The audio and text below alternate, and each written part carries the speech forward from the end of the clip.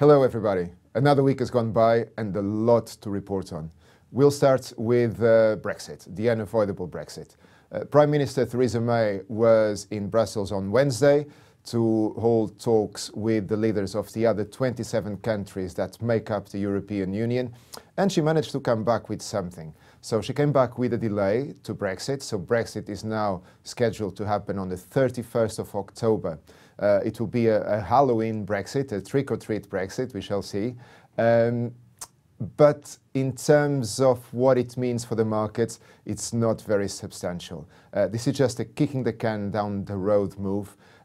Nothing has been decided. As we all know, Prime Minister Theresa May has tried to run a plan past Parliament, UK Parliament, 3 times now. 3 times it was rejected. And if between now and the end of October there's no agreement on the UK side on an exit deal, then it will be a no-deal Brexit again. So there will be more of the same. We'll get some respite over the summer months, but the issue is still there. So the result for the markets is that nothing changed. So investors are tired of Brexit.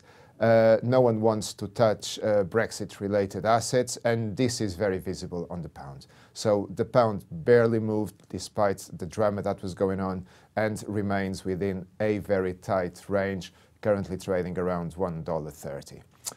Elsewhere, we also had on Wednesday, so a very rich day for news and events related to the markets. We've had President Mario Draghi, the president of the ECB, the European Central Bank.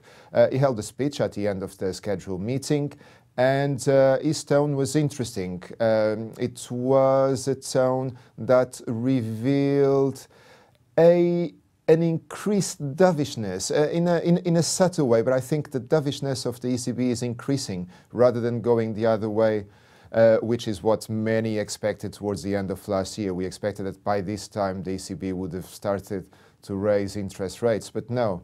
According to the words and the judgment of Mario Draghi, the situation remains, the risk remains to the downside. And he mentioned 3 main factors and reasons for this. So protectionism, so trade issues, geopolitical instability, and also problems with emerging economies. The result was that following this, the euro dropped slightly, but then swiftly recovered because nothing changed.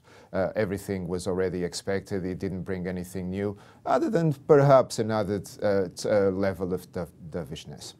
Also on Wednesday, we've had the publication of the FOMC meeting, the last FOMC meeting, the Fed's FOMC, of course, and also nothing very substantial came from there, other than the reinforcement that, as we all already knew, the Fed is now more careful, probably for the same reasons that the ECB is careful as well. So problems related to the outlook for the growth of the global economy, instability, and also emerging economies.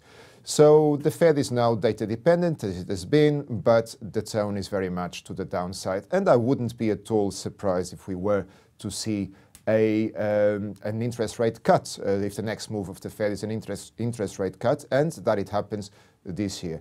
But because nothing really changed, the dollar remained the same, the markets remained unaffected, so nothing really to report on.